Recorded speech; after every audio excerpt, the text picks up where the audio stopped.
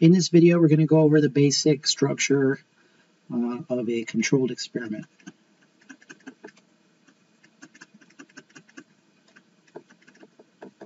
Now, this is described in your lab manual on page 4 in lab exercise 1. And it's done, the explanation is done in the context of the experiment, one of the experiments that was run then, and you may or may not have done this in your in the first semester biology, in your biology 1 semester. And there they were testing the effects of different nutrients given to the test organism, yeast, and the yeast's ability to metabolize.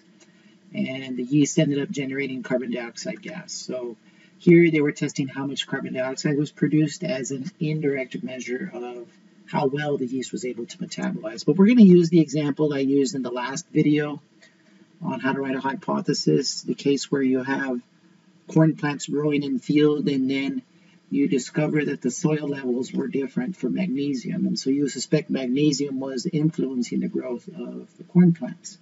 So we're going to use that context, but the idea of how you design an experiment is the same. All of the components to an experiment are here within the body of the text, and they're in black bold lettered words. The idea of a treatment, your variables, the response variables, the test variable. Replications are important, and having a control. So we're going to spend some time discussing this here in terms of how you design a controlled experiment. So let's use a blank page to do a little bit of drawing here. And so the idea here is that we're going to have to identify what variable you're going to be testing. And here you're going to be, that's your test variable in the context of the corn example. And the test variable here is going to be the magnesium. And it could be the level of magnesium, no magnesium, different concentrations of magnesium, and then no magnesium for your control. And then you're going to have your response variable. And remember, your response variable is also called the dependent variable. Test variable, independent variable. So the response variable is what you measure to see if there's a response. So here's your response variable. And in this case, we're seeing if magnesium affects the growth, how robust the plants are, how green they are, something about their growth and development.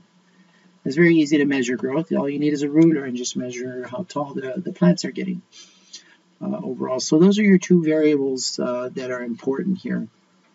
In order to adequately test if magnesium is having an influence and provide evidence for or against that idea, you're going to need to run a controlled experiment. And that means you're going to control every possible factor that can affect the growth of those plants, and we're going to call those other factors constants because you want to keep them the same.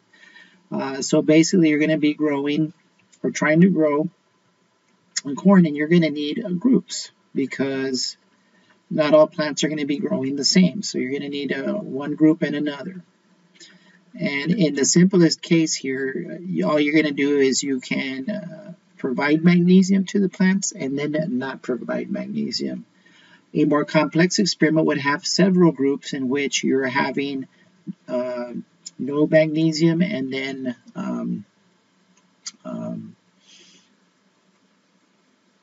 different levels of magnesium. So one group that is going to have, you're going to identify that you're not going to manipulate. And let's say it's the normal case where you have normal soil there.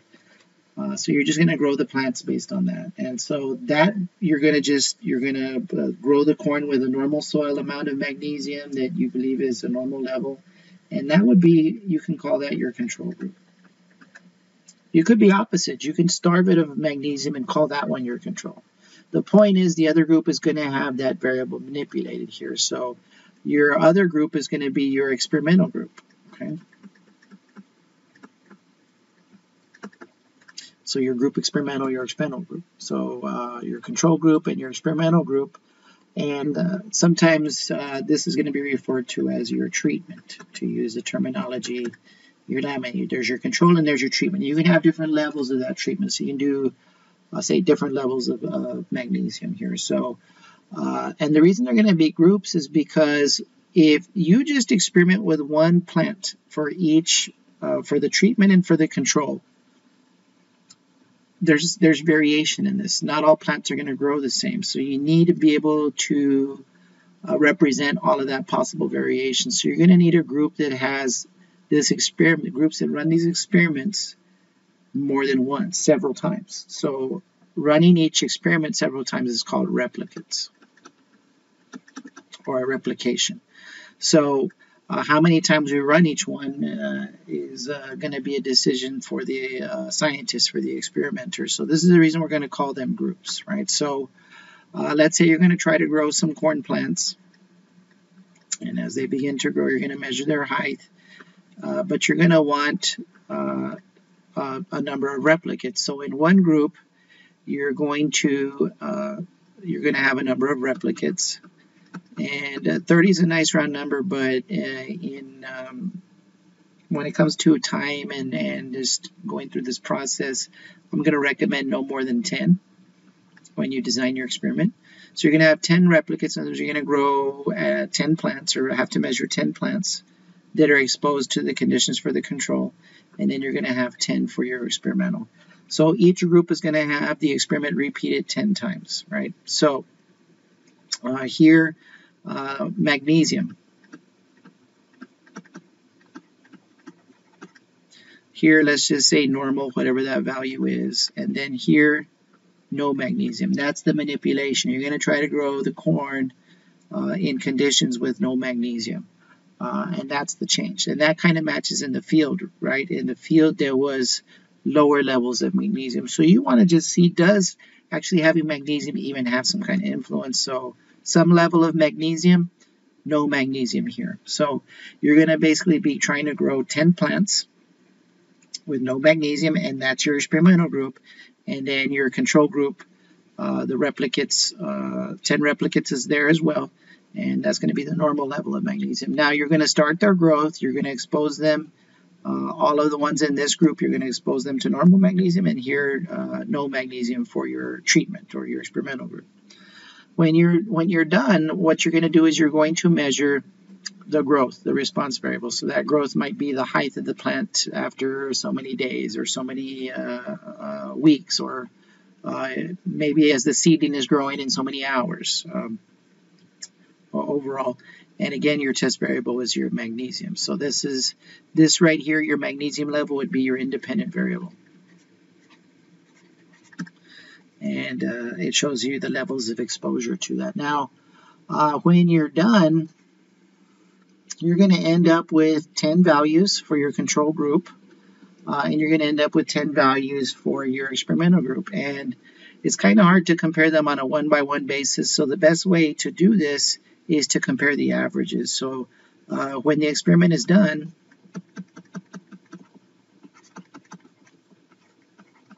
a good thing to compare would be to compare the mean. So when the experiment is over, you're going to compare the averages, which is also called a mean. So you're going to compare the means between the two groups and see if there's a difference. And you're actually expecting to see that with no magnesium, you're going to expect to see lower growth. But remember, your null hypothesis that we talked about in the prior video is assuming no difference. So when we're comparing the means, we're going to say that we're going to test the null hypothesis that the means are not different. The alternate would be that they are different. And you're actually expecting in this one, based on the example from the prior video, that the one without magnesium would probably be growing less. That would be a more specific expectation for the alternate hypothesis. So this is that basic design here. Now, what's a key thing that hasn't been mentioned yet? And that's the idea of constants. What's constants? Constants are all of the other factors that can possibly affect this. So if you are going to be testing corn, you want to make sure you're testing the same variety of corn. You don't want to be testing different varieties of corn, because different varieties grown from seed may grow at different rates. Okay, field corn may grow different than sweet corn. So you need to make sure you're using the same species, same type of seeds when you're doing this experiment. You need to be giving them the same amount of water, exposing them to the same amount of light. All of the things that could possibly vary, you want to make sure you keep those constant. The only thing that should be changed is your independent variable, and in this case, magnesium. And that's why it's called a controlled experiment, because you're reducing all the possible complications that could occur in the field. When you're in the field, and those field observations were made from those corn plants, which was the inspiration for doing this experiment in the laboratory, was you noted that there was lower soil magnesium, but you really couldn't control all the possible variables. What if one soil held water better than the other one?